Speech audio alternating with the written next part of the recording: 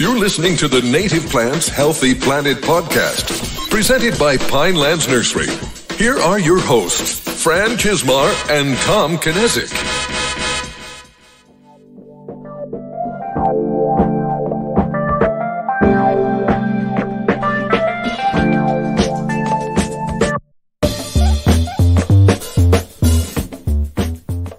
I am very proud of the diversity of the show. Welcome back to the Native Plants Healthy Planet podcast presented by Pinelands Nursery.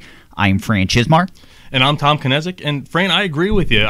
We've really managed to have a well-rounded group of guests on this show covering various opinions on a huge number of topics. And we're planning on continuing that. So in one way we've expanded the show is we're really proud to announce that we've started a Native Plant Healthy Planet Facebook group.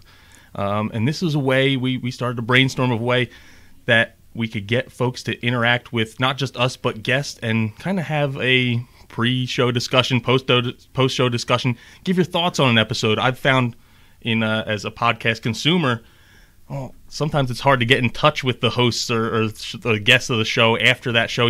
Something might have sparked your interest and you said, hey, I really want to give my feedback on this, and sometimes it's not that easy to get in touch with hosts or guests, and sometimes when you do get in touch with them, they don't respond back to you. So we wanted to create a space for that to happen. And I want it to be interactive, and I know you do too, and we're really excited to have it being interactive. That being said, I was really hesitant after we discussed having a Facebook group. I was really hesitant to do it, and that was partly because after reading comments in other groups on Facebook this past weekend, other pollinator groups or native plant groups, and I'm sorry if I'm soapboxing here. I apologize, but I just want to reiterate, if you're joining the group, you'll see a set of rules that we ask you to read before you accept, and we're not going to tolerate any bullying or any bashing in this group.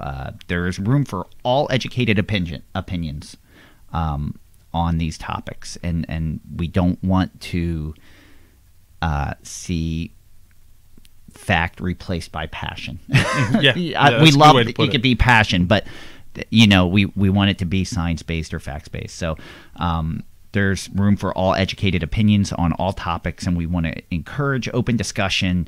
We just don't want the finger pointing or the nastiness. So if you're willing to open your minds and be a willing participant to all sides of the conversation, I really think with our guests being members and who's already a member, this can be one of the most compelling native plant groups on Facebook. But I just want to reiterate, and I think it was best said by Tom Segura in his latest Netflix special.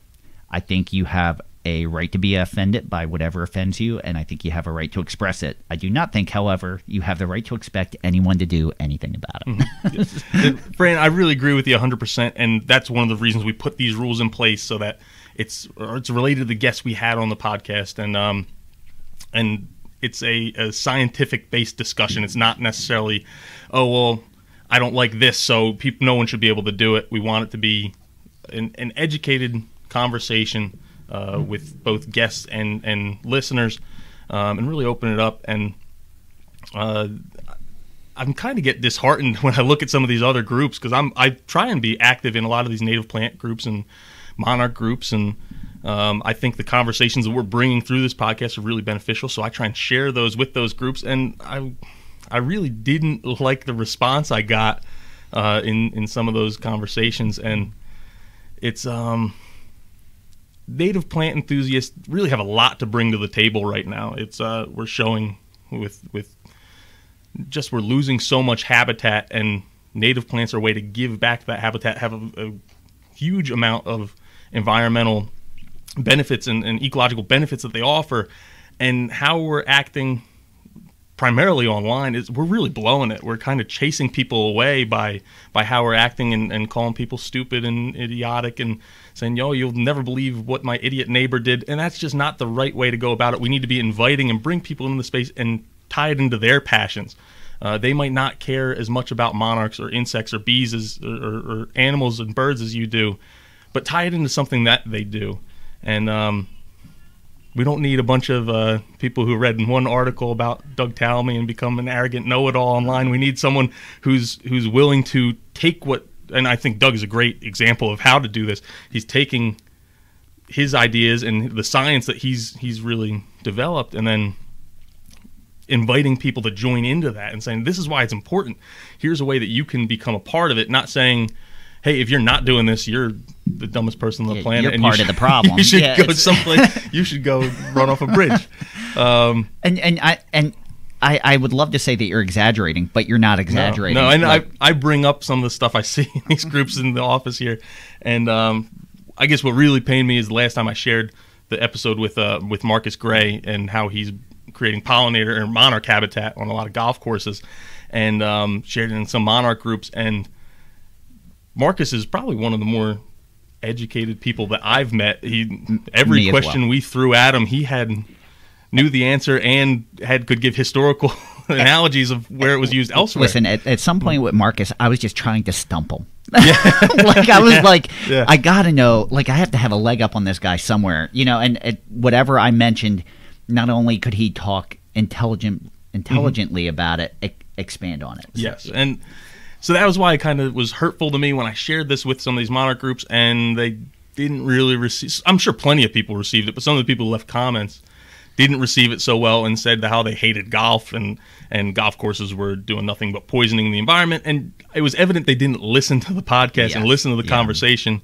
And it was actually funny because Marcus then saw that I was tagging him in some of these comments I was leaving in response to what people were saying, and he told me that he was actually banned from the one Facebook group because they did not like what he was doing. And I've known Marcus for, I guess, about 2 years now, mostly through email and phone calls, but you can tell he's just really passionate about monarch butterflies. He knows how the environment works, and he's kind of leveraged his platform into something that's creating thousands of acres of habitat and has the potential to create tens of thousands of acres of habitat. And he's being told he's doing it the wrong way by people who are really saving a couple caterpillars at a time and complaining online about their crazy neighbors. And I even read something about a prolapsed rectum of the monarch caterpillar. But those discussions are okay. That was okay, but someone who's doing something really great was not. And it makes me feel like I'm taking crazy pills sometimes when I read this stuff that this is out there. Marcus is someone that, he's not converting people by preaching at them. Yeah. He's giving them the opportunity to see the benefits, and he's letting people convert themselves to a way of thinking that is more sustainable for land ethics and ecology as a whole. And he was completely banned by people that just, golf courses use chemicals, horrible idea. They'll kill all the monarchs. So you didn't help at all, which they didn't hear any of the conversation. They didn't even listen. So that's it for me. Rant over. The main thing we found through just about every single one of these discussions, whether it comes to water quality or bees or butterflies or birds, it's really comes down to one thing, and that's loss of habitat. We're losing habitat. And every episode I'm completely surprised when you offer me a final thought of the day. So I purposely, now I know you can never exactly know what you're going to say because you don't know what the conversations are going to be, but I'm like, man, if he asks me, I have a good idea that's going to be a trend with this one too. Loss of habitat's going to be my final thought today. But so we'll definitely are going to revisit that at the end of the show or before we leave the show today. So but Tom, I completely agree with you. I think we have people that are interested into what is going on in good land ethics and good ecology, and they want to be educated, and it's met with people that mistake passion for knowledge and talk down and bully and so we encourage you to join the group, but leave that stuff at home. Yes. If you're one of those people, figure it out. Don't bring it to our group. Exactly. And I feel even today's topic, it's funny that we're prefacing this because I feel today's topic could be considered controversial to some of our listeners. So I thought it would be a really good idea for you and I to both share our general views on hunting, even though this isn't necessarily about hunting, but it could contain hunting. So I thought maybe you and I could both give our views before we introduce the guest. So I am not a hunter, but I'm not against hunting. So I believe if you're a hunter in the USA and you adhere to all the rules and laws, you have every right to hunt. I believe in balance, and I think it's inherent. Animals hunt other animals. for food, and I think that's inherent in who we are. And I don't think you should completely deny that. You know, I'm totally personally, I might hunt if I was going to eat what I hunted. Now, I'm not going to eat. I'm not a fan of venison or things like that. So that's why I don't hunt. It's, you know, I grew up in an area where no one was hunters. It was more suburban and urban. But I would definitely eat turkey. I could see myself hunting, you know, turkey hunting, because I love turkey. But and I just learned, speaking of which, I didn't know this, that a group of turkey is called a rafter. And I didn't know that either. I didn't know that. So I learned something new just prepping for today. So now, Tom, you are a hunter. So what are your beliefs? I could get a little long-winded here, and I probably will. That's okay. That's okay. That's okay. But I really think that hunting overall has kind of gotten a bad rapport with people. It's really portrayed pretty poorly in the media. In movies, cartoons, TV, you see hunters portrayed often as blubbering idiots and toothless rednecks, and you think of Deliverance and Elmer Fudd and people who probably don't have it all together and haven't visited a dentist in a while. But that's how it's portrayed a lot. Yeah, and really there is some of that when it comes to hunting. And a good example is what happened in Pennsylvania with 2 teenage deer hunters and how they kind of maimed a deer and then tortured it a little bit, and they're being punished for that. And the hunting community overall doesn't agree with what they did, and it really doesn't represent hunting as a whole. And for every Nimrod that you have with a shotgun, there's folks like Dr. Bracy Hill out of Baylor University who specializes in history and religion and actually wrote a book about hunting in the Bible.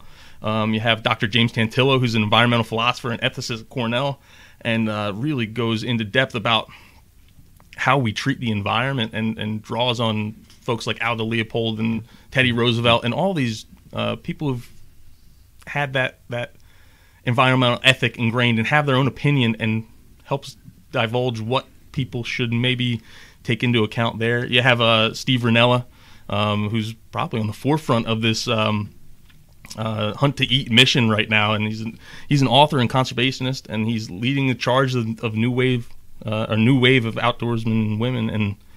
And it's a way, like, he's really embracing that it's a way to source clean protein for your family. It's a way to connect with the outdoors and not just take away from the outdoors, but also give back and become part of it.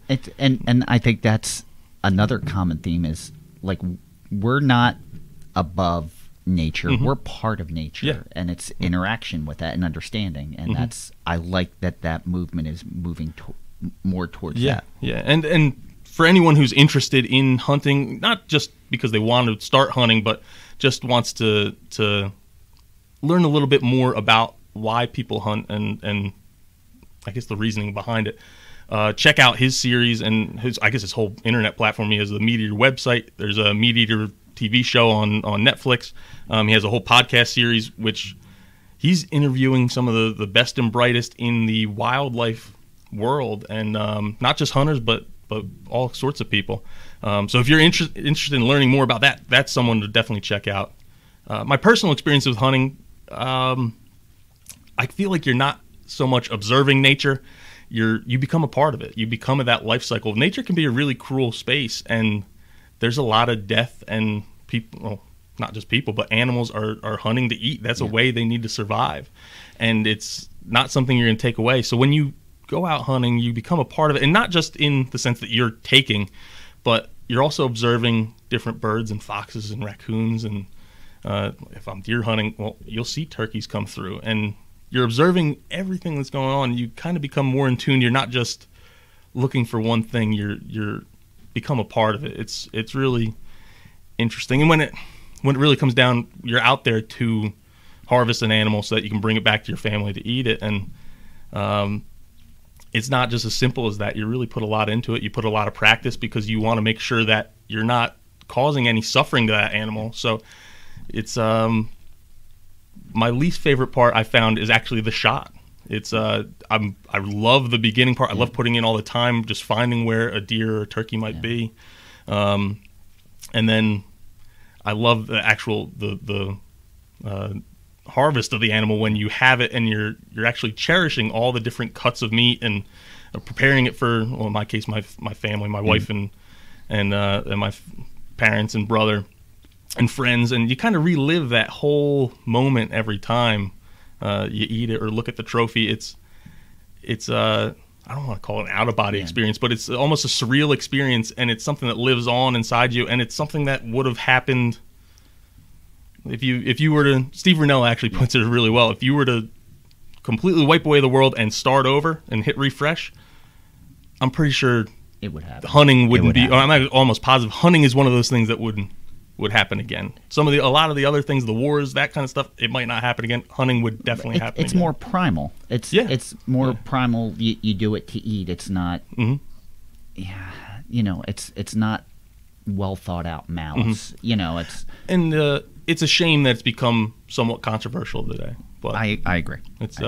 Anyway, transitioning into today's guest.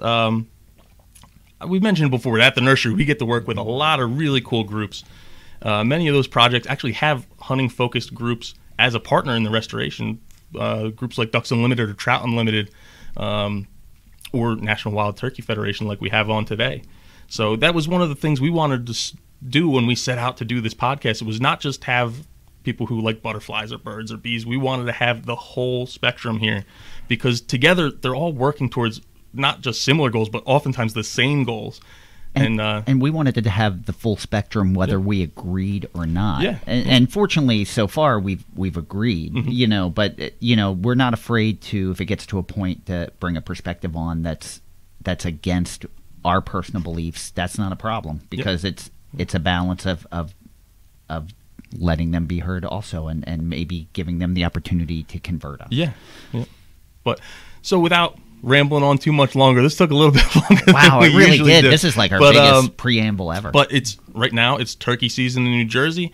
They're out there. If you're driving down the road and you're looking in field edges, you might see that big puffed up bird with a fan off the back that could be gobbling its head off. So that's why we wanted to start in the hunting sector with the National Wild Turkey Federation. So today we actually have the president of the New Jersey chapter of the National Wild Turkey Federation. Lou, why don't you take a second to introduce yourself? I sure will. My name is Lou Gambale, and I want to commend you guys. I thoroughly just enjoyed both your perspectives. Thank you. Thank you very much. I thought that was well thought out and well articulated. It's great to always to hear other folks' perspectives, and especially considering one being a hunter and one not. So I commend you for that. And we're looking forward to hearing your perspective too. And that's for sure. Yeah. Well, I am the president of a state chapter here in New Jersey, and I mean, for me, I've been with the organization now about 22 years.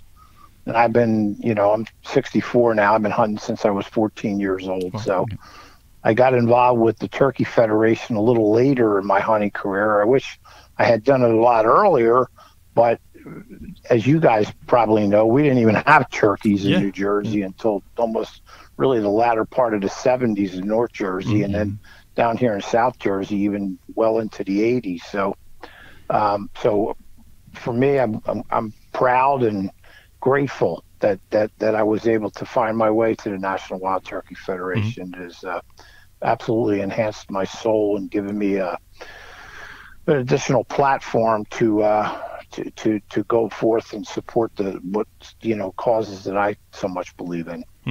Yeah, I it's funny. I see wild turkey almost every day. Just whether it be in my property or coming to work. I don't think I saw my first wild turkey till probably 2000, and I just moved to New Jersey. I was working at Princeton Nurseries in Allentown, New Jersey, and I was amazed just seeing a rafter of turkey come by, and I never thought I would ever see that. I really, it just completely, I just stood there shocked. And it's an amazing animal. It really is. With an amazing history. Well, I think that may be perhaps the best way to start out, is maybe with a little bit of the history. So, and I don't know if there's too many species that are more iconic to the U.S. than the turkey. And it was nominated by Ben Franklin as our national symbol, and we think of pilgrims and Thanksgiving, and we continue that tradition today. So it was interesting to find out that they were extirpated from the state in the mid 1800s. So we wanted to to see if we could talk a little bit about the history and what brought them back. Yeah, well, it's good. Great point and great topic to start with. So if you think about the birds, at one time they flourished throughout North America. We have, if you look at North America, there are 6 subspecies of wild turkeys. Mm-hmm. And so, here where we live, we have the eastern wild turkey, which is the most dominant, most predominant species of the wild turkey. But in the greater 50 states, you have the Merriam turkey, which predominantly, if you think about Montana, okay, Colorado, Wyoming, those areas out there, Nebraska, your Merriam turkeys are the dominant species. If you go down into Texas and Oklahoma, and parts of California and up into Washington and Oregon, and even in Hawaii, you find the Rio Grande turkey, and they also prevalent down through New Mexico and into Mexico. Okay.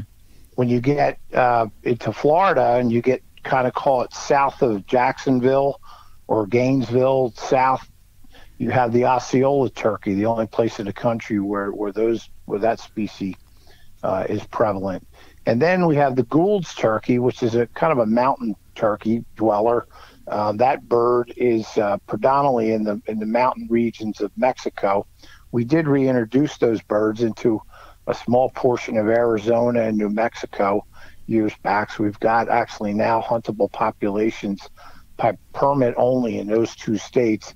And then if you go down into the call it the Yucatan Peninsula of Mexico, we've got the ocellated turkey, which is a bird that almost gives you the appearance of a small peacock. And he's got a little bit different characteristics. I tell people, I do these seminars throughout the year for the Division of Fish and Game, and I've done them at Stockton College and other places. People always ask me about, the differences of the birds, and I always tell them turkeys are turkeys. Wherever you go, the habitat kind of dictates the biggest change. There are characteristic differences in the birds in terms of markings and coloring and their plumage, but if you look at their how they go about their business, for all intents and purposes, turkeys are turkeys. So if you look at the bird and you think about, you mentioned, the birds basically almost all but extinct, that part of 1800s.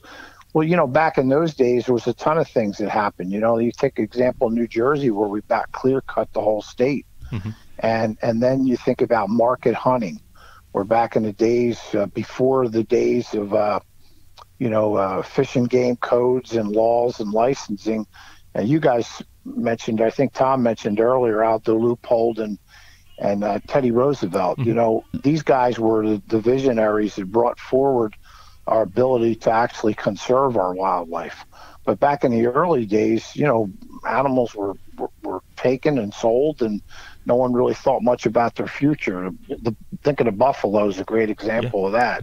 Yeah. So when you look at back in about the 1950s, we were down to, oh my goodness, maybe call it 1 million birds left in the United States, and there were only a handful of states, such as like Alabama and South Carolina and parts up and down the Roanoke River system in North Carolina, and which had the habitat still. Yeah, certain pockets that had wild turkeys left.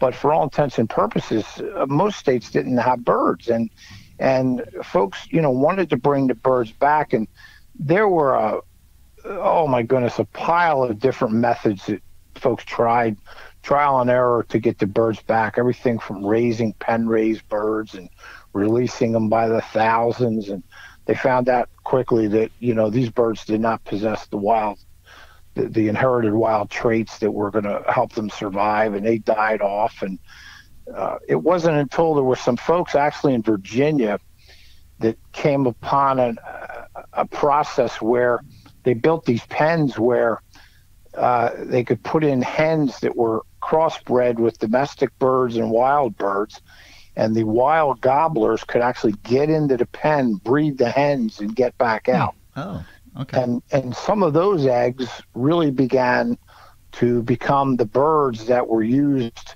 to restock populations through the United States. And as they began to find their way with that, flash forward 1973, a fellow named Tom Rogers, a guy that lived in Virginia, who really was just a guy who, thought the world of wild turkeys and turkey hunting and conservation. He was the founder of the National Wild Turkey Federation. And he put this organization together simply to help restore populations of wild turkey, because Fish and Game divisions budgets throughout the United States, we hadn't fully matured yet with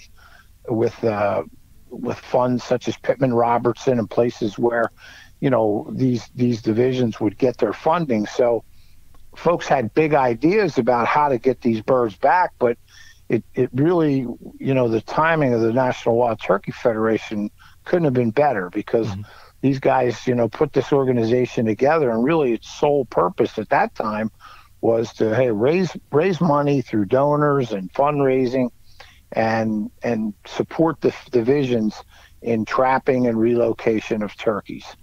And that's when things really began to take off.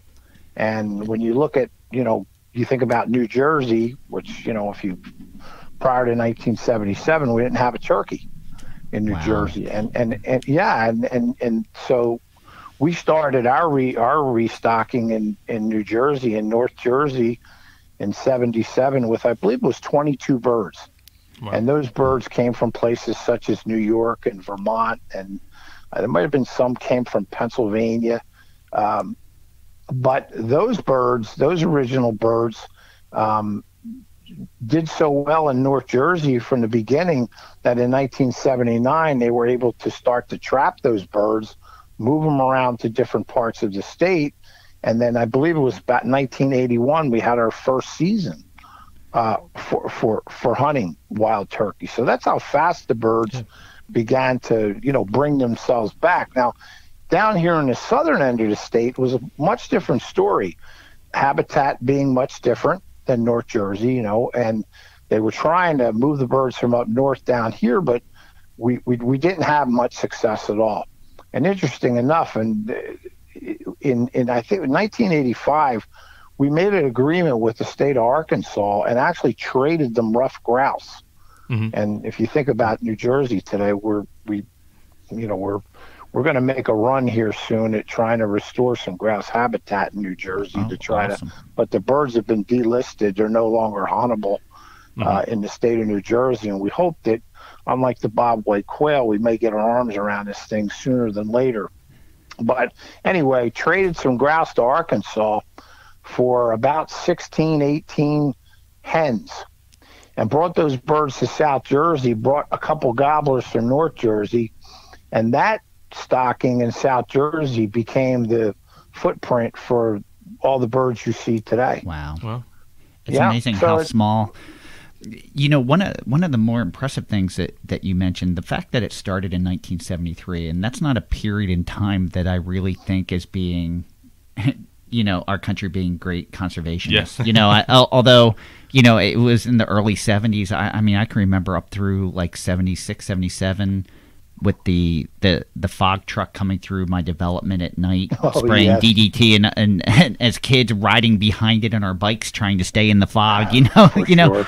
And this precedes that, and I think 1973 was the Clean Water Act was passed. So it was really just, I think, the beginning of a change at that point. And it was, to me, that's visionary at that time frame for that to happen. Absolutely. A real grassroots movement.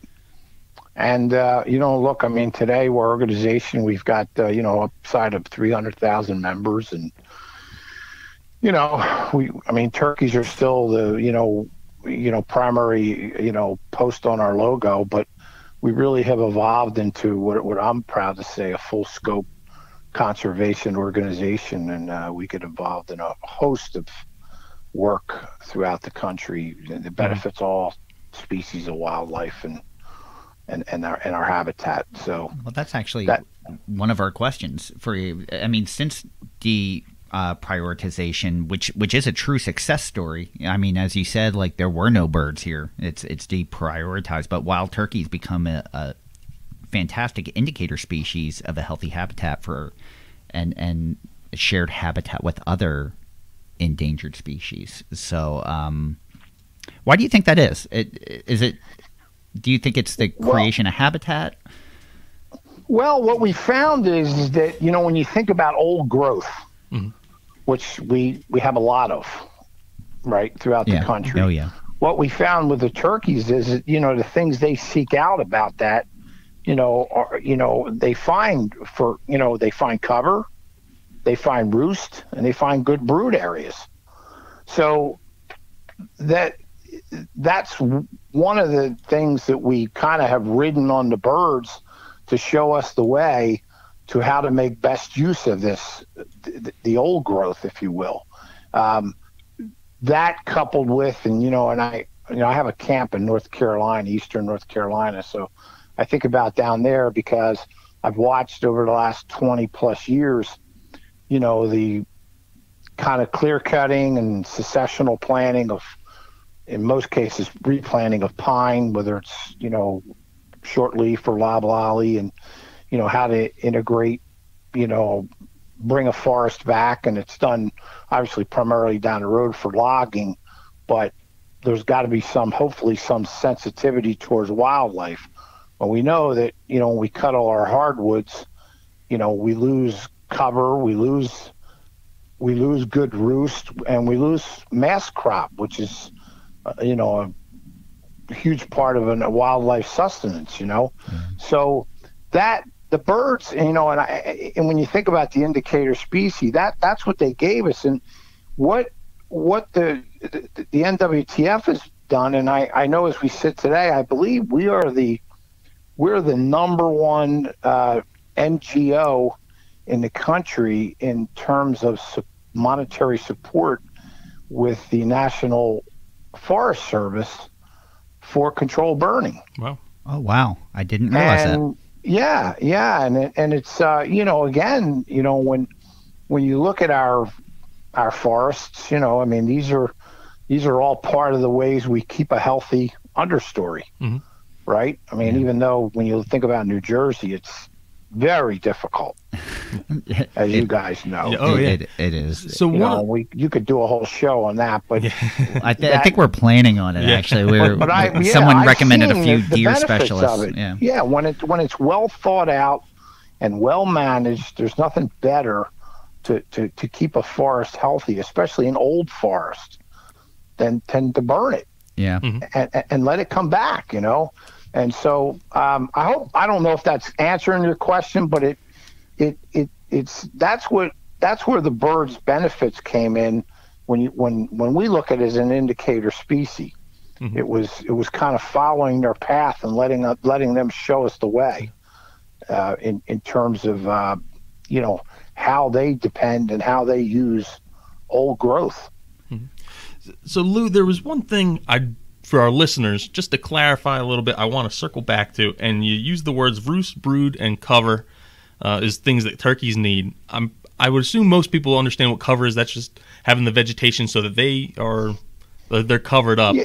Well, I'll elaborate on that for you. So when we think about cover, in order for, turkeys, the best case scenario for them, if you think about, let's use grasses, when we think, especially here in South Jersey, because we have a lot of agriculture and clean farming, what clean farming looks like, right? It's cut and mowed and planted right up to a woods line. And if you don't have some sense of growth, 8-inch, 6, 8-inch, 10-inch grasses that can actually kind of roll over at the top, that's an optimum situation for a wild turkey. For not only nesting but brood. Turkeys don't, and I don't really know that anybody knows why. They're not the greatest engineers of nest placement, right? It's very uncanny the places we find clutches of eggs, and we think, oh my goodness, why would this hen put this nest here? And you look at it, but there is a method to their madness, and when they have good grass growth, if you will, The poults, when we think about broods, that gives them a system to navigate around in, which keeps them away from predators in an early stage. Takes about, takes a poult about 2 weeks before it can fly up on a roost. Yeah, and that's I guess one of the things I want to point out, that turkeys actually, while they spend most of their day on the ground, are overnighting way up in trees. So they don't fly much, but they do fly up down from the trees every morning and then up into the trees every night. And that's because there's so many things coming after them, between owls and hawks and coyotes, and people is probably one of the smaller groups that's actually coming after them. Oh yeah. But there's so many things after them that they really. Yeah, it's amazing. And a lot of people, I've done seminars over the years where I've actually had folks argue with me and thought that I was kibitzing with them over, telling them about how, a turkey pitches up to a roost at night. Yeah. And I've had folks, because I always bring a mounted bird, to the seminar so they can, I can take them through the bird and its, anatomy and such. And they'll say, that thing, you got to be kidding me. That thing doesn't go up in a tree. And I ask, well, yeah. Because they're big. They're big and they're clumsy. They weigh like 20 some pounds, and for a mature tom is pretty folks heavy. Don't realize a turkey, top end speed about 55 miles an hour. Wow. I didn't know flight, that. And he can run almost 20 miles an hour. Yeah. So they're pretty agile. They're very unagile when it comes to getting to roost. Yes, I think was that Fran, you just mentioned that. Yeah, if you're ever around them when they crash in for the night, it's they're clumsy. It's a pretty clumsy experience. So what would you, speaking turkey, since we're talking turkey, what, in your opinion, what do you think makes turkey so important? Why is this bird so important for us to preserve and have here? I think they're just, to me, they are, and this is where I'm going to get a little spiritual with you, because to me, they're the epitome of this great republic's history. They just represent, to me, all about what America was founded on, and our settlers and our beginnings. And I mean, you can factor in the Pilgrims if you want, even though when you really dig into the first Thanksgiving, it's a little different than what we see. Yeah.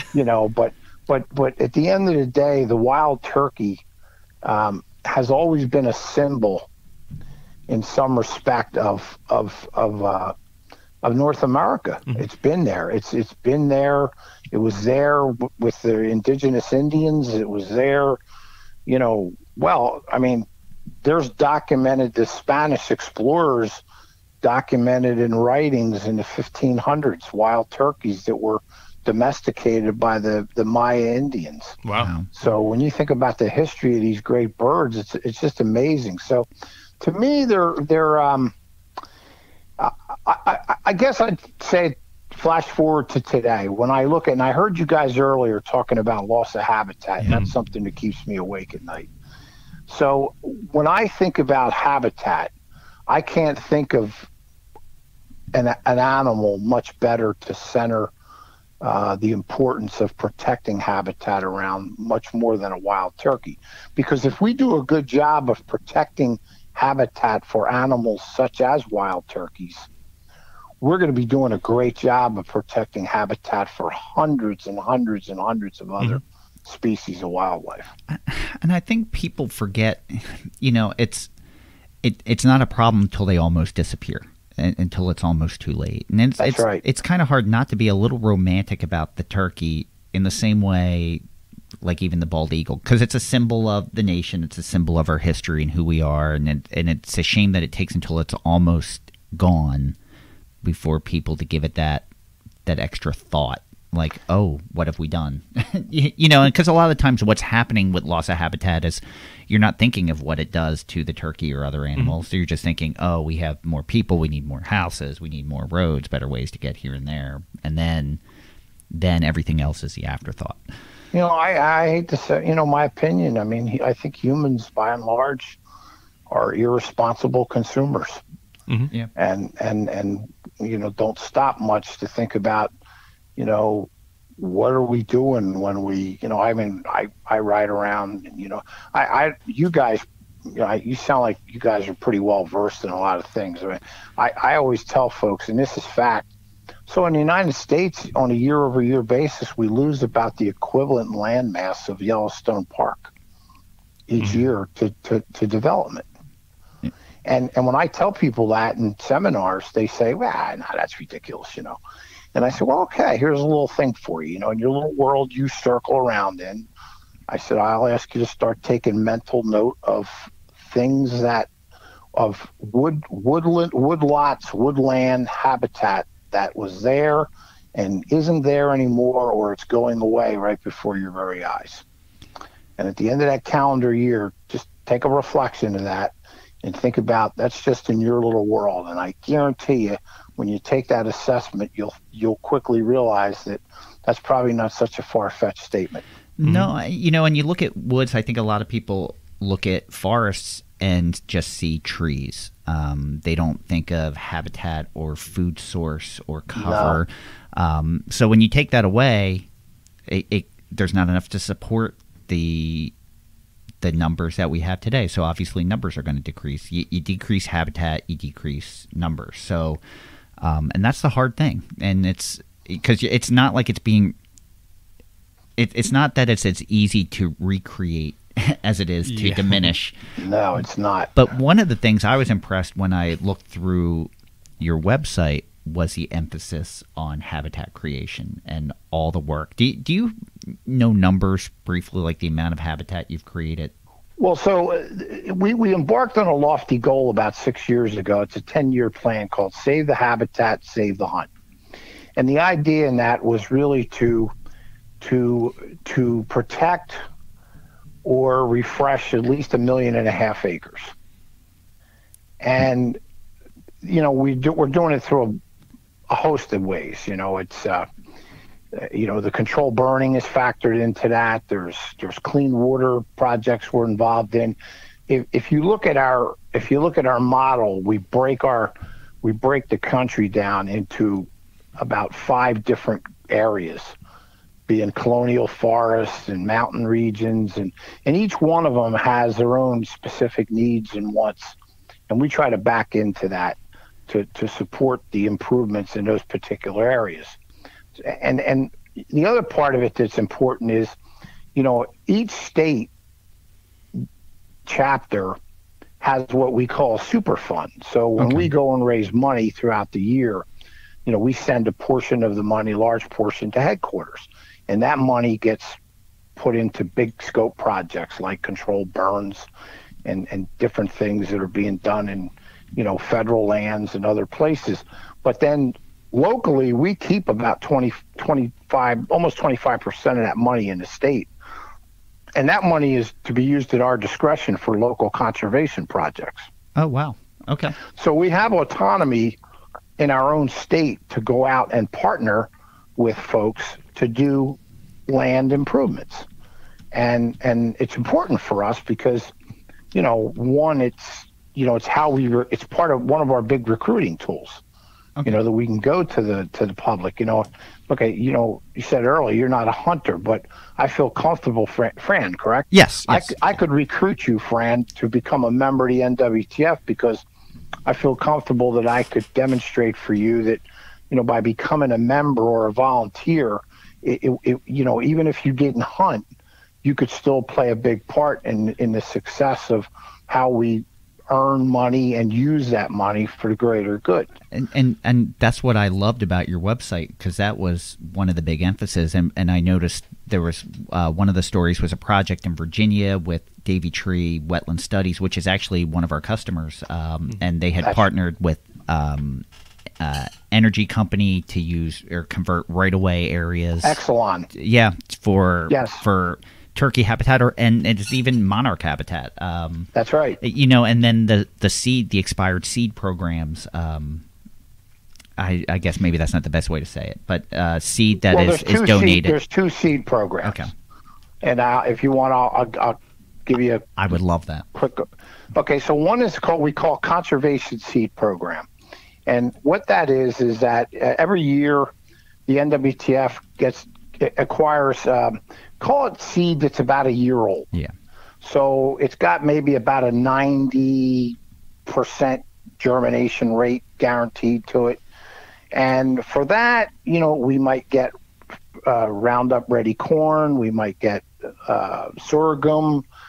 There's a host of things that might come available. Now, that seed, we buy it in large bulk. Okay. And sometimes what will happen is one state will buy a tractor trailer load of it, and then other states like New Jersey will eat off of that load, because we may not need as much of it as, let's say, Pennsylvania, who's a higher end user of these things than we are. Okay. But it gives all of us an opportunity, because the price point on that conservation seed is generally incredibly favorable versus what you would buy that seed for at a supplier, fresh, if you will. Yeah. So it gives people a chance to do some habitat work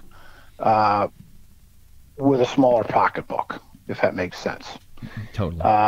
The second one is what we call the seed subsidy program.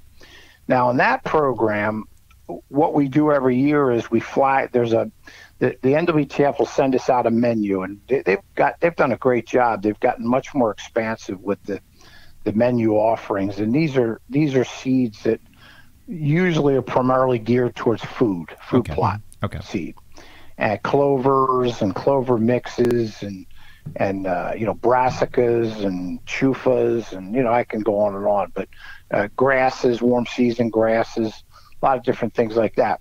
But that program, what we do, our state chapter, we designate what we think are the top, say, 3 or maybe 4 seed offerings we're going to put out. Now, I'll use chufa, for example. If chufa sells for $80 a bag for a 50-pound bag, what happens is each member is entitled to buy 1 bag on seed subsidy for half price. Oh, wow. Which means you would get the bag for $40. The state chapter, we put money in a fund, an escrow fund, and the balance of that bag is paid for by the state chapter. So it's a great member benefit. And I'll give you an example. I belong to a sportsman club here in South Jersey. We got about 2,000 acres. I'm not a member there anymore, but we've got about 2,000 acres there. For 12 years, I managed their turkey program. Mm-hmm. Okay. And I introduced chufa there, but I've been going now for 3-4 years. So 16 years ago, I introduced chufa and started out with about 7 to 8 acres. It's up to 12 acres now. And what I still order the chufa for them, and every year I just get 12 membership numbers, and I put the order in for them, ship it to the person they want to ship to. They write me a check. I pay for it. They write me a check, and they get 12 acres worth of chufa for half price. Wow. So this is another. It's just another great benefit. And when you look at bigger states who have much bigger super funds, it can turn into quite a benefit for statewide for a lot of folks. And these things. Well, the other one is, and I don't want to jump ahead because I know you guys had asked a little bit about conservation projects, but I'll talk a little bit. No, about but actually, that's on. perfect because we wanted to talk to you about conservation projects and even partners, like you mentioned, Exelon. If there were other partners that you partner with and together you're doing great work, we'd love to hear about that. Well, we've got. I'll give you some. We have a federal land we help manage up in North Jersey called Thunder Mountain. Okay. And that's a federal tract of land. We've been involved in that now for, my goodness, I don't know, 12, 14 years. And we up there, we really subsidize all the mowing, all the pruning, all the, any necessity of planting that needs to be done. It's got a viable turkey population, a viable deer population. We as hunters, it's good for us because the federal government has opened up opportunities on federal lands to increase hunting opportunities. Okay. So for us, it's a win-win. We're supporting them with not only volunteer work through chainsaws and other things guys are doing, but then actually paying for some of the the habitat work that's done throughout the year to keep that tract of land, in a healthy state. Nice. So that's an ongoing project. We've partnered down here in the south with the Land to Sewerage Authority in Cumberland County. Yeah. Now Land to Sewerage has a lot of land. When I say a lot of land, I mean thousands of acres that they have in their call it their stable, if you will. We got involved with that through the Division of Fish and Game, and it started as a footprint to bring back bobwhite quail. Okay. So we got in there and we started to manage the property to create suitable habitat for bobwhite quail in the event we would get to a point where we would acquire wild quail and put them back in and try to, revive this population. Now that project's ongoing. A little bit has changed in the last couple of years in that the Division of Fish and Game has decided to push one of their tracks up to number 1 as the primary track for first introduction of birds. Okay. But Landis is kind of sitting at a solid number 2. So we're continuing to do that habitat work there. They're a phenomenal partner. But what's happened there since we went in and started to plant the right kind of grasses, the right kind of brood cover, thinning the forests, doing the things that, we were doing. And we're working there in a partnership with NRCS and Audubon Society, and there's a bunch of us involved in this. So which we like that, guys. Honestly. Oh yeah, you just mentioned a lot of great organizations. That do a lot of great work. We're at our best, and we're most excited when it's a partnership. It's not, we don't have the funds here in New Jersey to usually go in and hopefully say, we want to be the. Because all we want to be is we want to be a part of a success story. Everyone wants to be part of a success story. That's what we want to be. We're happy to be if a sign goes up and there's 8 organizations on there, well, good on it. Well, that's Marcus Gray from Audubon International, when we had him on, mentioned, sometimes grant money is limited and partnership is really necessary just to accomplish some of the goals that you have to accomplish. And everyone's in the same situation. So if you could partner and make something happen where otherwise you couldn't, why wouldn't you partner? And I even alluded to it, I think, a long time ago in my opening remarks. But a lot of these projects, or a lot of the goals, have the same track. What's good for turkeys is probably pretty good for quail too, and probably could be pretty good for monarchs and birds and bees. And it's not just, even though NWTF's main goal is to create turkey habitat, it's helping out a lot of other things along the way. Exactly. It is. Our biologist, we have a local, our biologist is a fellow named Mitchell Blake, great guy, and he covers New Jersey, Delaware, Maryland, and a small chunk of Pennsylvania. And Mitchell works right with myself and our state chapter on projects such as Land to Sewerage Authority. And, as recently as not even a year ago, he got us a sizable grant from Bayer for pollinator seed. Mm-hmm. So we went in, and I think we're up to 15 acres now. We've awesome. Done some great work for pollination and pollinators. And so when we look at this, number one is when you've got a private owner partner who's willing to put their best foot forward, it just gives us, puts us halfway to success.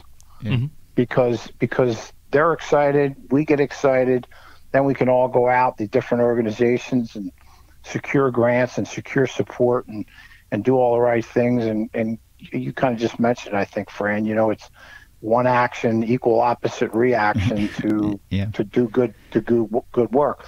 We're also excited about, when we think about the Division of Fish and Game, it's we feel like we're just in a great place right now with the division. It's been a kind of a work in progress over the years to build a relationship of trust, if you will, where they enjoy working with us. We've always been there for them. Yeah. Our volunteers do phenomenal work to help them with turkey relocations and supporting them with the boxes for relocation and nets and, resources. But one of the big things we wanted to do is, and if you look at the state of New Jersey, even though it's the most densely populated state, we've got a real generous amount of wildlife management area in the state of New Jersey. We do, and we're grateful for that. But one of the things we all identified is that, you know, we've got a lot of land, but we're not really doing as good a job as we could do with food sources. Mm-hmm. You know, so what we've been able to do over the last few years is, and we've been increasing it each year, is we're buying seed for the division, and they're doing a great job going in and planting the seed and creating some phenomenal food plots for wildlife. Mm-hmm. And that, to me, is, I almost have that now as one of the greatest wins we've got in the state, because we've got momentum going with it right now. We're all feeling really good about it, and you know, there's nothing better to go down there at an off time of the season and look at deer and turkey. And, you know, for example, I just dropped them off 1,000 pounds of buckwheat seed.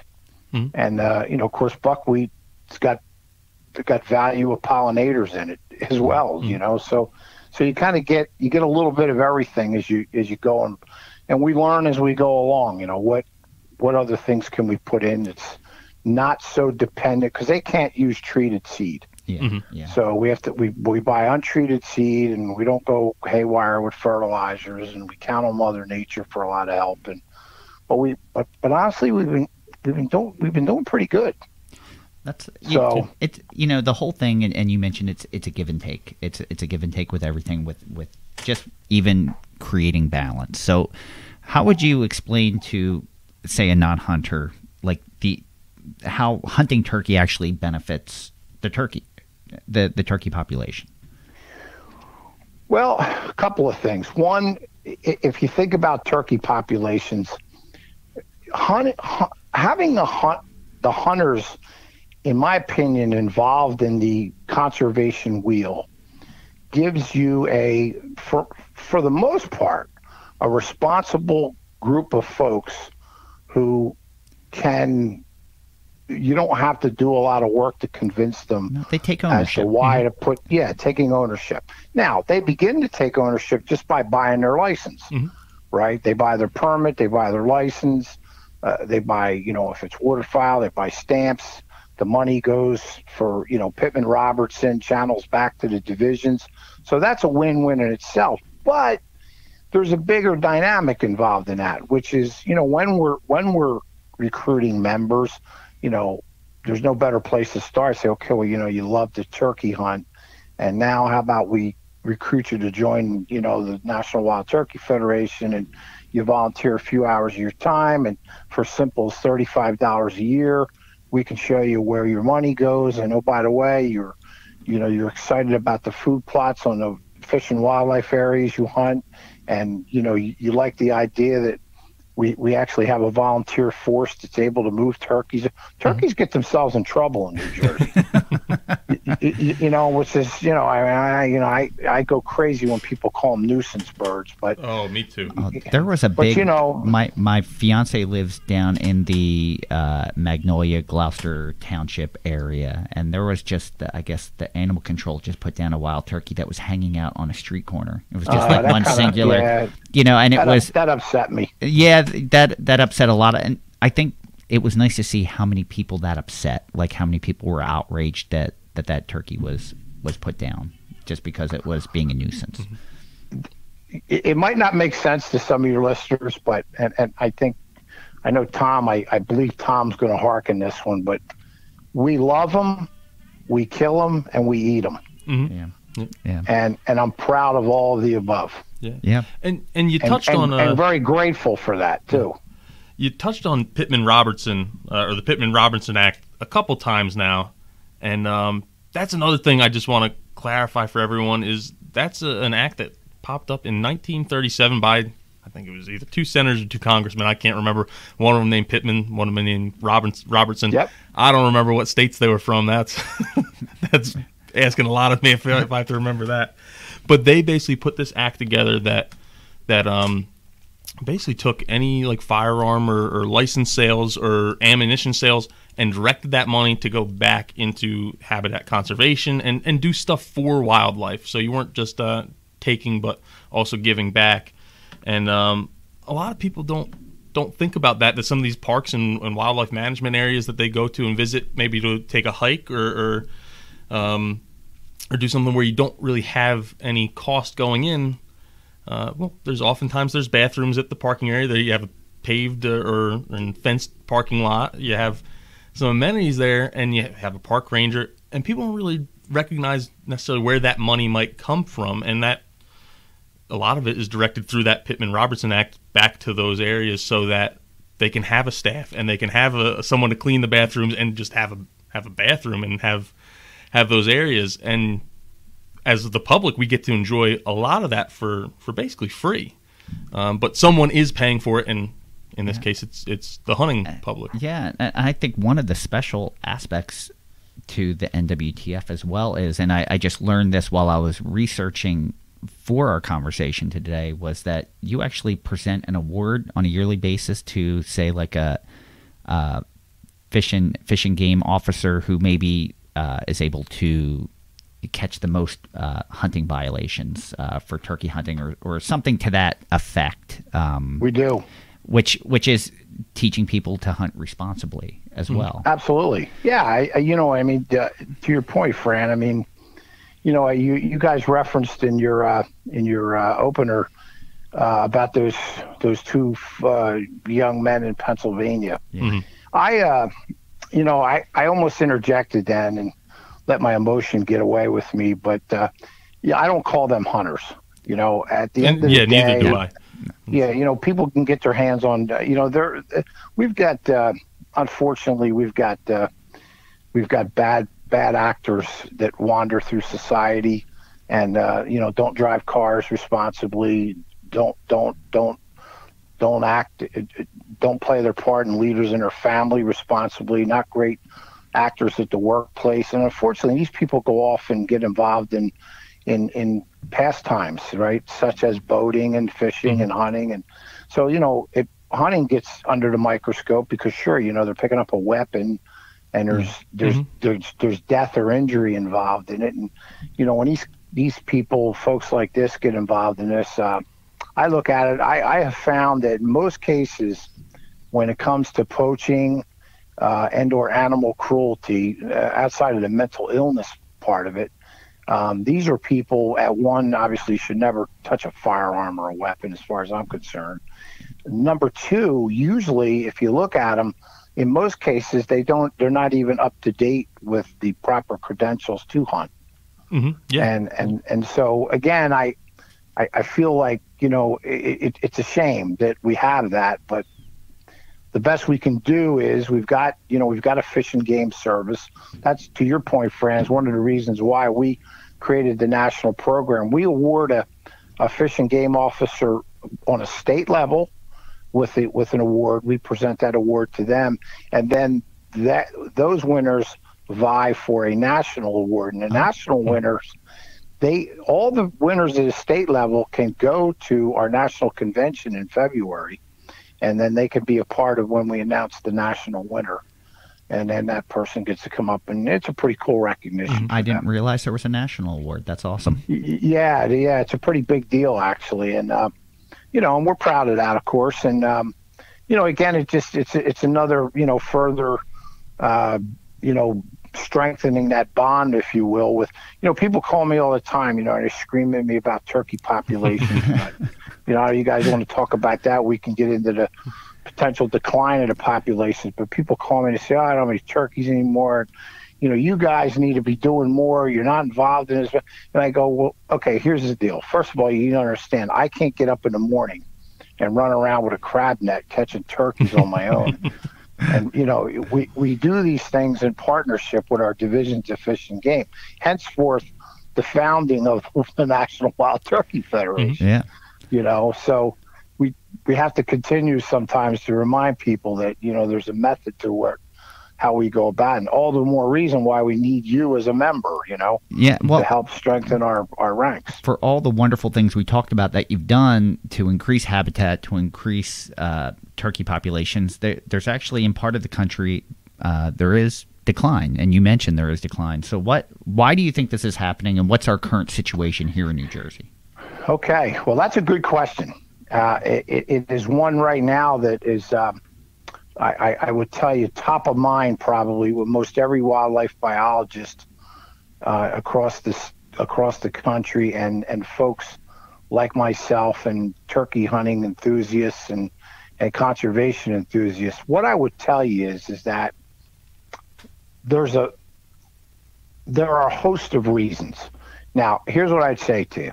If the three of us were in a room right now with, we all went and picked our 2 or 3 favorite turkey biologists. Yes.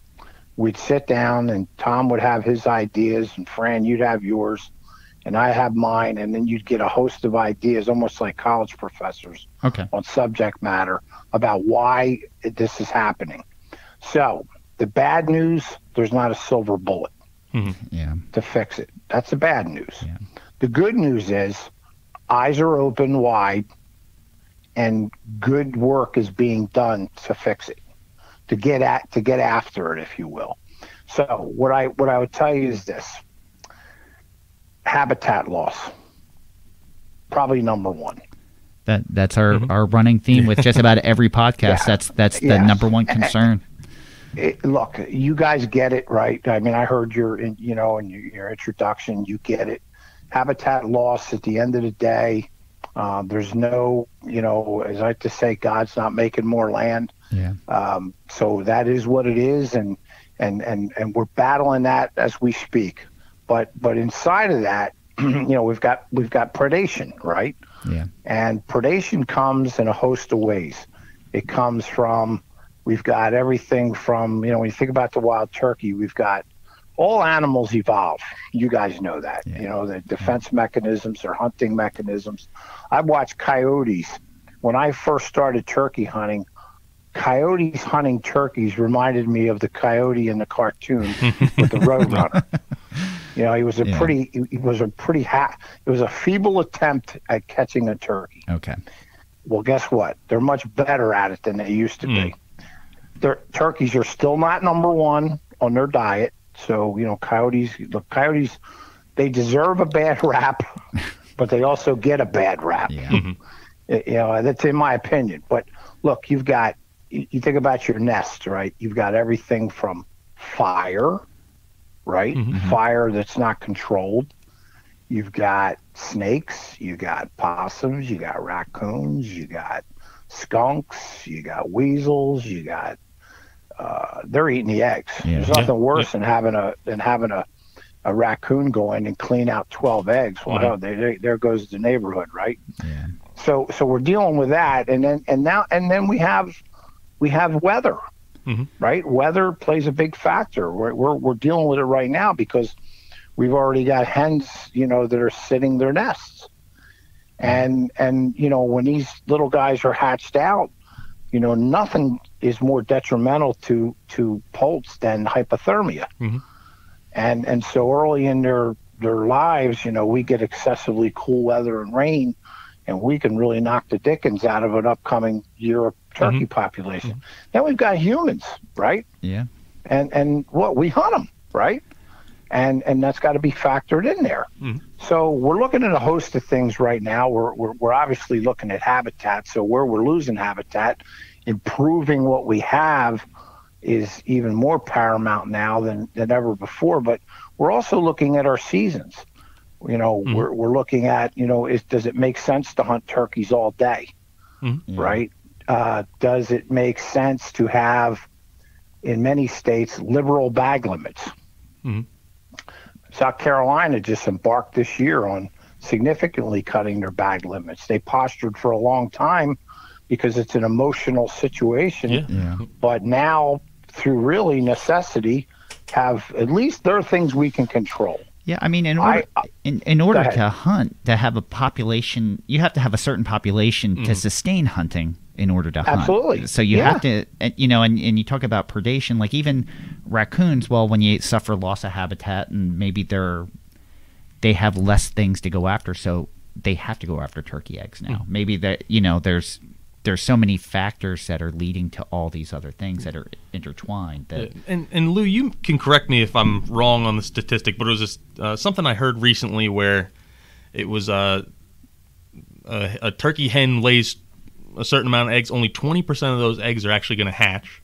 Then only 20% of the hatchlings are actually going to make it past their first year. And I think it was another 20% would make it past their second year because there's so many things coming after these birds. At least that's further down in the southeast. That's a pretty good number, Tom. So if you look at a hen, generally she's going to lay about 10 to 12 eggs in a clutch. Mm-hmm. So let's say all 12 eggs hatch. Okay. When we do our studies, poult counts, we count any survival 4 and above as phenomenal. Being 4 being considered really good. If you think about wild turkey populations as a whole, almost about 50% of turkeys die every year. Wow. And mortality comes from a lot of places. I gave you guys a bunch of them. Yeah. And the mortality does not discriminate. It's going to kill old birds, it's going to kill young birds, it's going to kill all kinds. So if you look at your adult population and you think about this mortality rate, if you're able to have about 4 poults live on an average, you actually are pretty close to a stable population. Mm-hmm. When it falls below that, now you're heading into some murky water. So where we're at in many places is that there have been successive years of bad hatches due to high predation, bad weather for poult survival. New Jersey actually is a great example. It's like a tale of two cities. It's North Jersey, which was the beginning of the turkey reintroduction, and for many years enjoyed really healthy populations, are now struggling with our populations in North Jersey. Now, a lot of that has been, it's riding on the backs of development, and it's riding on the backs of a bunch of years where they had really bad hatches. Yeah. And they've had a hard time kind of getting their feet under them. South Jersey, on the other hand, in most of our zones down here, we've been able to hold on and be pretty stable with our turkey population. I wouldn't tell you that it's anywhere near what it was 6 or 8 years ago, but it's still pretty stable. And some of the biologists will tell you that, well, it's just worked itself to what they deem to be the right manageable population. Mm-hmm. I don't always buy into that because I don't know if less is better. I always think, hey, you know what? I want to see the birds. I feel better when I see them and they look healthy, and it makes me feel better. And so, what we're looking at, if you look at New Jersey is got a very liberal bag limit. Mm-hmm. If you want to go buy permits and get online and shop the lottery, excuse me, you can get your hands on a bunch of turkey permits. And if you're one of those folks that's really successful, but you can go out there and you can knock down a bunch of birds. Yeah. I come from the world because I've been hunting in North Carolina for 25 years, and they've been hardcore 2 birds, anywhere you want, 2 birds, that's it. You kill 2, you're done, no fall season. I'm fine with that. Mm-hmm. Because to me, it's, hey, you know what? On our farm in North Carolina, we've got a very stable turkey population. And I attribute it to, hey, you know what? The predators get their share, weather gets their share, we get our share, and Mother Nature is making it work. Yeah. And I'll say I actually get a little jealous of some of my friends that live in other parts of the country that like hunting turkeys as well, because they'll say, oh, yeah, I'm allowed to shoot 2 birds over a month and a half, or 3 birds, or whatever the number is, where we get 1 per permit, but you only get a week per permit. And I'd much rather be able to hunt for a month and be able to only have 1 or 2 birds versus having a week and I could load up on permits for that week. Yeah, Tom, I tell you, I go around and around with New Jersey on this one because I've been involved with it. I think the world of our biologist, Tony McBride. I like Tony a lot. He's a good guy, and I count on him as a resource. There's another gentleman, Bob Erickson, who was our biologist for many years, and he's just a world-class guy and a world-class reference when it comes to the wild turkey. But I sit back sometimes and I think, on one hand, I don't like our permit system. But on the other hand, I think about what would, given South Jersey now having the better of the, call it the better of that two halves of the population. Yeah. What would our turkey season look like if we let all 10,000 turkey hunters, all out at once, have on it on a week? Yeah. Right, and then we might find ourselves in a world of. So that's where I would go to say, okay, well, look, I still gravitate back to the two bird, and this is a emotional argument that I have with some of my friends who, they say, do me a favor, Lou, keep that to yourself. And I say, come on now, let's think about this. Let's talk about, you're out with your best friends, your wife, your sons or daughters, or and you're hunting, and you got 2 permits, Tom, you've got 2, Fran, and I've got 2, and the hunting is not just you taking an animal. There's this whole dynamic in hunting of the bond and the being one with nature, and so isn't it, as long as you've got an excuse to be out there, I mean, to me, all is good. Yeah, and I guess that's almost kind of what I was getting at, is it gives me the excuse to be out there with, and I don't know the science behind our current system, but if I only have the excuse to be out there a week, well, I'm going to go all 5 days. But if I have the excuse to be out there a month, I might not go all 30, but I'll go 10 or 15. And just, it's not about necessarily the kill. I mentioned before, probably my least favorite part is the shot and the actual take. It's enjoying nature, and then enjoying the harvest is part of it. It's the take is probably the part I like the least. You and I are on the same page with that one, brother. I couldn't agree with you more. But these things will evolve. I mean, at the end of the day, if we get ourselves in a pinch down here in the South with our population, I'm sure they'll have to look at this thing. A lot of states are looking at it, and all day hunting. We can hunt all day in D week, which are the last 2 weeks. Many states you can hunt. North Carolina, I can hunt all day. I personally, I love quitting at noon. I do. That was originally set up so hens could go to nest and have that better part of the afternoon to be peaceful and not get disturbed, and not have them get run off the eggs and all the things that are really important for the success of the bird. So I tell people, I've hunted turkeys, I think, 23 or 24 states, including Mexico. And, so I've been blessed to go all over the place and hunt these birds. And, at the end of the day, I would tell you probably 10% of the birds I've harvested in my life were harvested in afternoon hunts. So it doesn't upset me if it goes away. So moving along here a little bit, but we talked about when you're eating turkeys, and that's part of the whole system here. What's your favorite wild turkey recipe? Oh boy! So I've been looking forward to this answer. Okay. I may not hunt turkey, but I love. So one of them I enjoyed. So one of them I enjoyed last night. So it's fresh in mind. So for many years I processed my own meat. Okay. My own deer, everything everything, fish, deer, whatever, rabbits and squirrels and turkeys. And well, guess what? Gotten a little lazy, maybe a little smarter. I don't know which one it is, but I am very blessed. There's a fella down in Woodbine, New Jersey, Belle Plaine, New Jersey, that processes meat.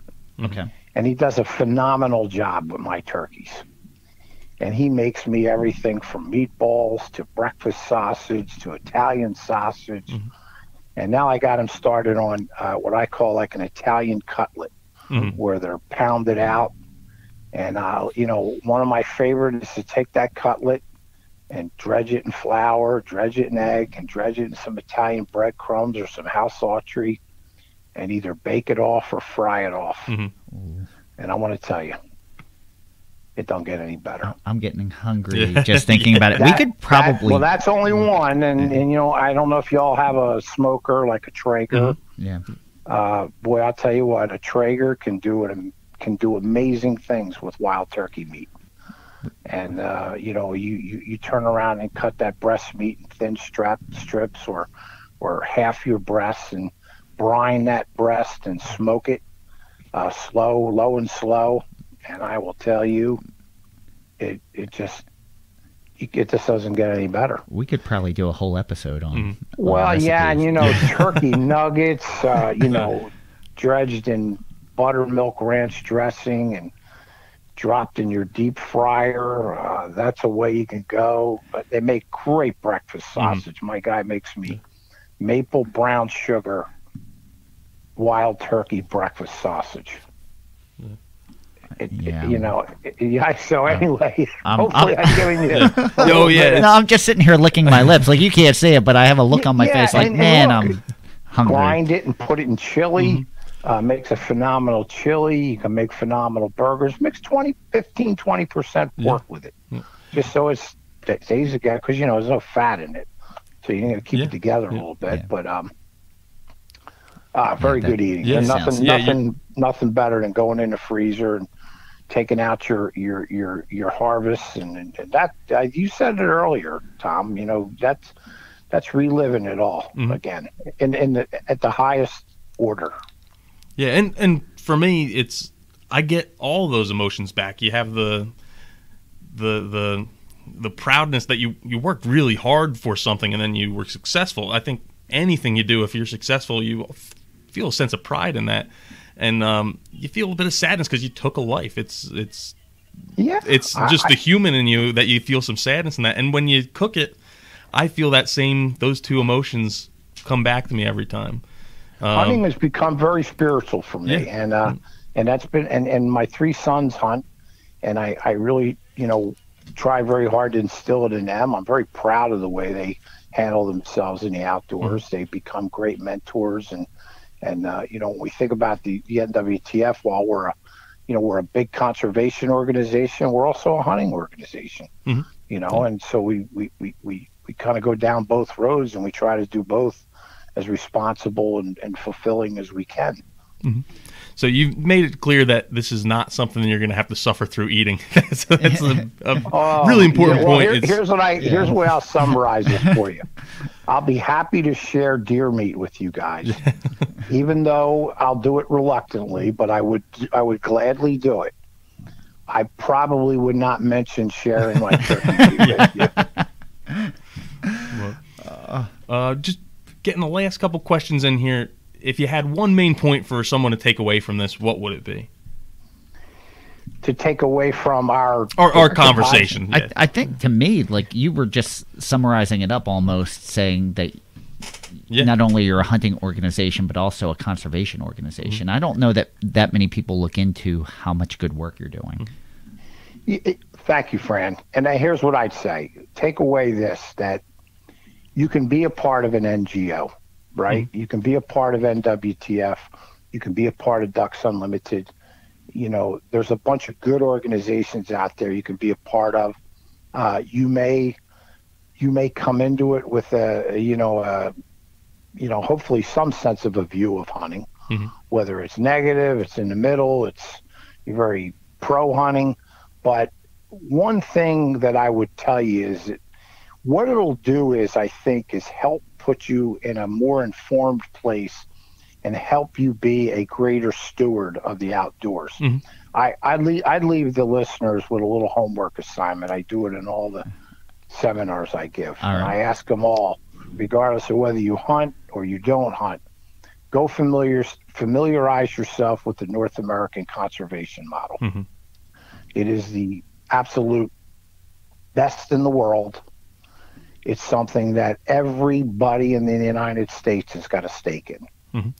And if you read it, you embrace it, at least you'll come away understanding that whether you like it or not, you are one of the stewards of our wildlife. Yeah, and they need us. I don't think enough people realize that or take stake in that. Glad you brought it up too, and that's another thing we could have a whole episode on. But what we have in the United States and Canada and I guess Mexico as well, you don't get that in other countries, specifically Europe, where it's still whoever owns the property owns the animals. And if there's a deer and it's on your property, that doesn't belong to you. When it comes to the United States, it belongs to the American people, and you have to go through a process to be able to take that deer, because it doesn't just belong to one person; it belongs to everybody. So I'm really glad you brought that part up.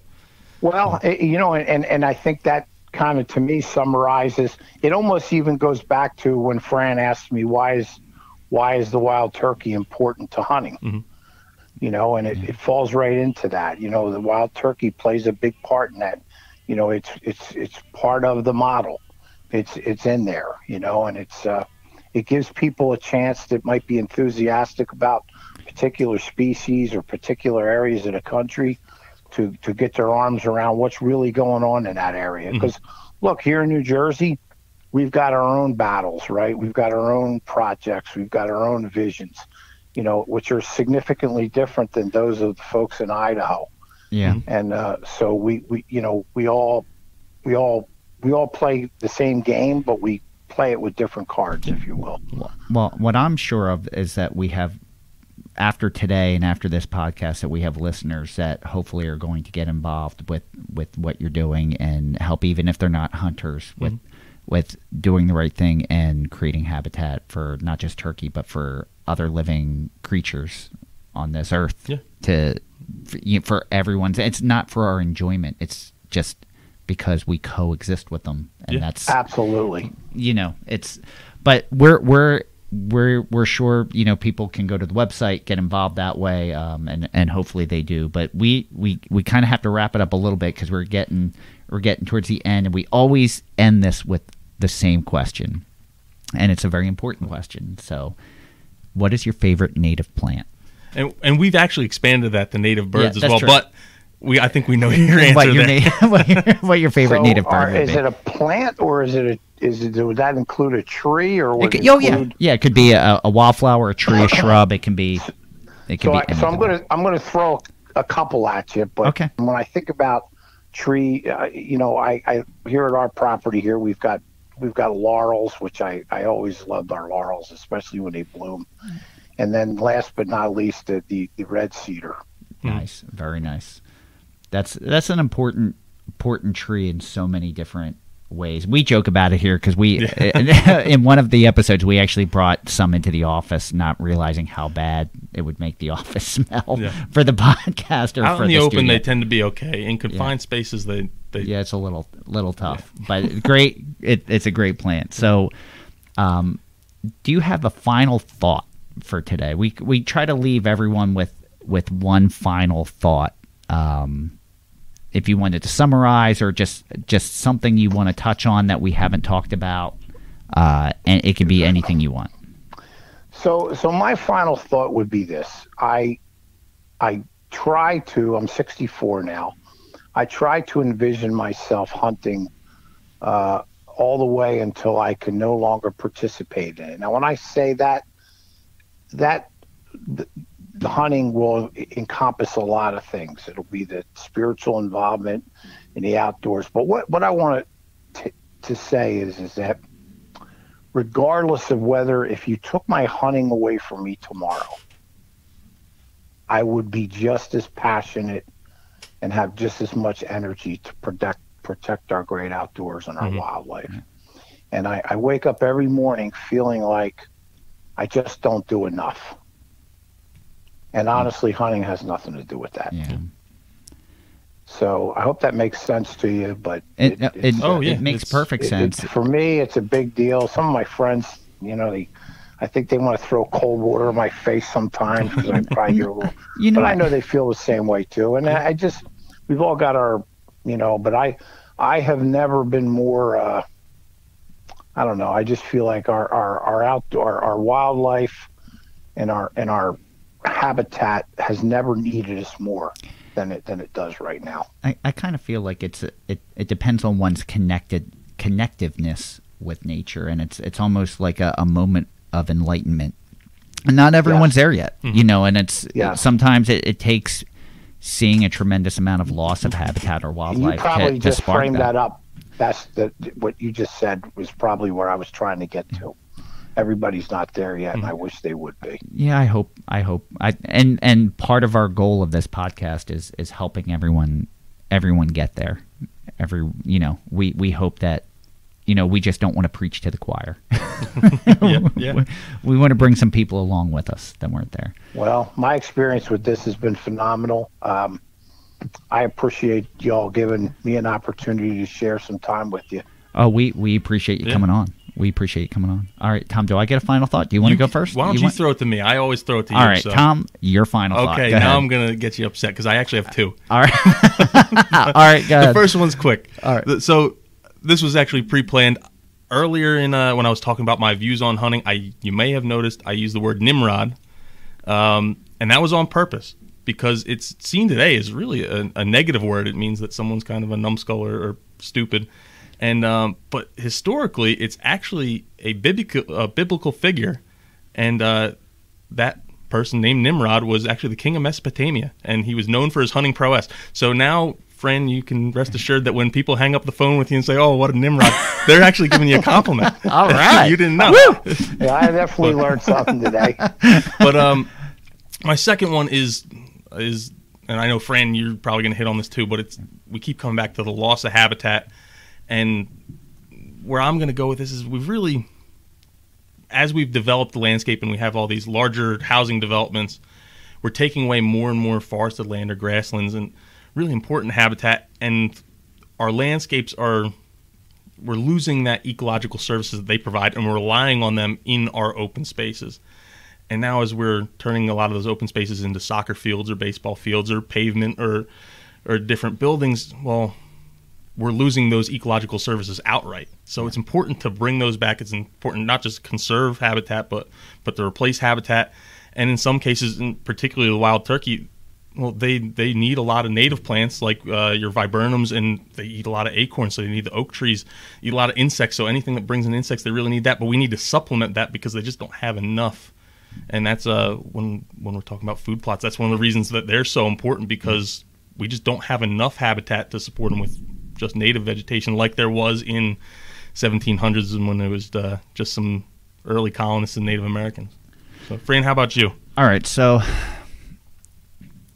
going back, just reflecting on everything that we talked about today, there are two sides to every story, and most of the arguments that I see when people are arguing, I see passion, but I see a lack of factual information, or the information's being twisted to fit an agenda. So I think that we've been fortunate enough to bring our listeners multiple views on ecology, and these views need to find the space to coexist with one another. We're experiencing a loss of habitat that is completely throwing off the balance of life as we know it, and will continue in that manner. And we need to work together to fix it. And I'm proud of the guests that we've had on, and I'm proud of the conversations that we've had, and our associates that deal with all of these types of loss of habitat. So, and all these other issues that we've been discussing. So I feel really optimistic about our future. Knowing that there's enough like-minded people out there, and that keeps growing. And Lou, thank you so much for coming on today. We really appreciate what you brought to our podcast today. Thank you. I very much appreciate it, and I just want to commend you guys. It's great work you're doing. This is a phenomenal investment in something that's near and dear to a lot of our hearts. Thank you. We're taking it very seriously. Oh yeah. So with that, we want to thank everyone at home listening to this, or driving, or working, whatever you're doing. We want to thank you for joining us today. We hope you enjoyed listening and learning about the NWTF, or National Wild Turkey Federation. We can't stress enough. We really thank you guys for listening to our podcast. We're putting a lot of work into this, and hoping you enjoy it. And if I could just add, please go to nwtf.com, shop our website. I'm going to add a third final thought. I just remembered this. You mentioned there was 300,000 members to NWTF nationally, which is a huge organization. But you actually got that number wrong, because it's 300,001. Because I actually joined yesterday. It's something I've been meaning to do for a long time. But you made my day, brother. It's $35. It's if you're under 30 or 35. skip a night out of the bar. I guess you're skipping them all right now. Yeah, You're not going out to the bar. So, but that's a bar tab or dinner tab. So eat dinner at home one night and you can save that money and spend it on an NWTF membership. Lou, how can people join? People can join simply by going to the NWTF website. Okay. And right literally at the top of the page, it'll say join now. You can click on that, and it's particularly turnkey. I think, and I don't want to, but I think they're still offering a pretty good offer for new members. Yeah, and I'll since I did it yesterday, I know that you could either get an NWTF knife set or a $25 gift certificate to Bass Pro Shops. So basically, exactly. It's a $10 membership because you're getting 25 of it right back. Paying for itself. Yeah, and you're going to get 6 issues of Turkey Country a year, and Turkey Country's a very well done publication. You'll find that it'll have, I think, something for everyone that appreciates the outdoors. And joining the flock here in New Jersey obviously means a lot to our team, because now you're part of our team, and I'll welcome you to the flock. So, well, thank you very much. Awesome. Thank you. Yeah, and thank you to all the listeners that have listened. We want to make sure that we also thank Stephen Marr again for our theme music. Thank you for contributing that. You can follow us on Twitter at Pineland Nursery, Facebook at Pinelands Nursery NJ, Instagram at Pinelands Nursery, YouTube at Pinelands Nursery also, and don't forget about our new Native Plants Healthy Planet Facebook group as well. Yeah. So you can listen to the Native Plants Healthy Planet podcast directly at www.nativeplantshealthyplanet.com. You can also listen to the podcast on Podbean, iTunes, Spotify, iHeartRadio, Google Play, Stitcher, TuneIn, YouTube, or you can just ask wow, that's a tongue twister. Ask Alexa to play the Native Plants Healthy Planet podcast. So make sure you follow us, like us, comment, leave a review. We really appreciate all those 5-star reviews you've been leaving. All the feedback's really been great for us and keeping us motivated. So thanks again for joining us. I'm Tom. And I am Fran. Thanks again, everyone. We will see you next time. And until then, keep it native.